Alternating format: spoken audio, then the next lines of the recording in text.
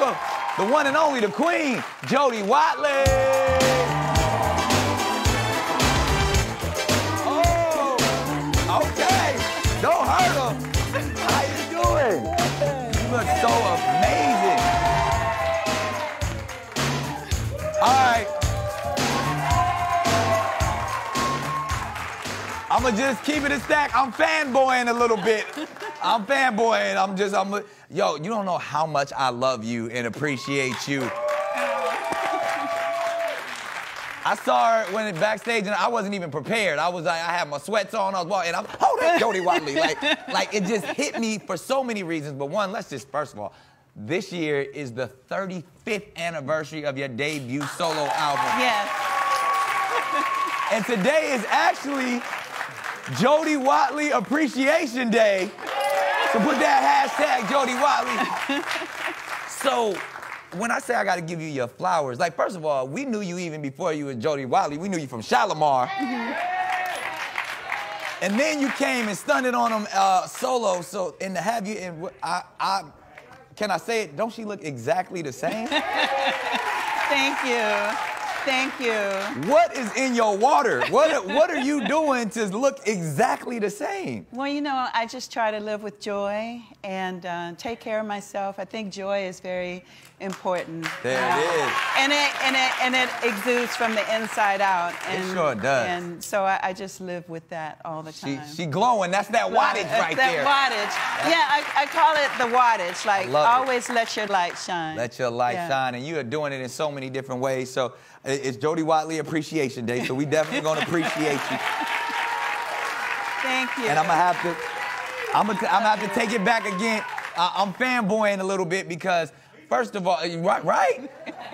I think the music video, and I remember it was controversial at the time because before, like, all the Rihannas and the Beyoncés, and when it comes to style, in fact, they gotta give you your props first because I remember, no, real talk, because I remember being a kid and you had a music video where you was in a bra and you had on your jacket and it was just, she was the first I had ever seen do that. Wait a minute. It wasn't just any bras, Gaultier. Okay. Excuse me, Miss Jo. It was Gaultier. Gaultier off the runway. I was a little boy. I didn't know what it was. I was excited though, because I had never seen nothing like that. And I was like, Mama, whoever that is. And it was just, I mean, hit after hit after hit, and you were the biggest pop star at that time and continue to do it with so much grace. Thank you. But I want to talk about your style, like truly a style icon. How did that all come together? Were you just like, I ain't got no shirt, I'm just going out here in this Gaultier? Well, you know, I just try to, I think early on I wanted to represent that it's cool to be different. And you can rock vintage, and then if you have money to get some high-end designer pieces, you can do that.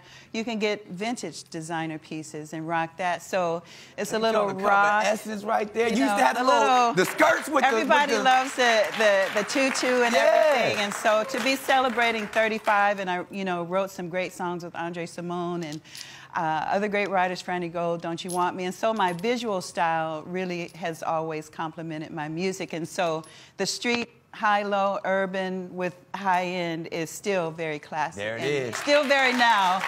Don't you want me like I want you? Now, Jody, we got to talk this because we got a little something in common. Back in the day before Jody Watley was Jody Watley, even before Shalimar was Shalimar, you was dancing on Soul Train. Yeah.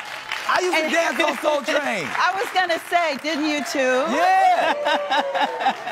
So if y'all know anything, like, first of all, we all grew up watching Soul Train, and to be a Soul Train dancer was probably one of the coolest things ever. And so I remember we used to have to, outside Paramount Studios, I was a teenager, I was 15 years old, I used to stand out there and just hope to get picked because you had to have a good outfit. And then they didn't give you no money, they paid you in chicken and Coca-Cola. That's true, but you know what? And I always tell people, it's like wherever you are, your dreams, your aspirations, be tenacious and really have a plan, you know, planning, preparation. So being on the show, I always wanted to be an entertainer, write, design clothes. And so it really was the launch pad of everything. But, you know, a lot of dancers been on the show. You know, I became a trend-setting dancer on the show. And since you're on, we're not having a dance-off, are we? I'm not, you would win. You would win if we was going down the Soul Train line. But we might, because we about to groove. You about to perform, so I'm going to be back there Soul Train dancing, getting it in. You ready? I'm ready.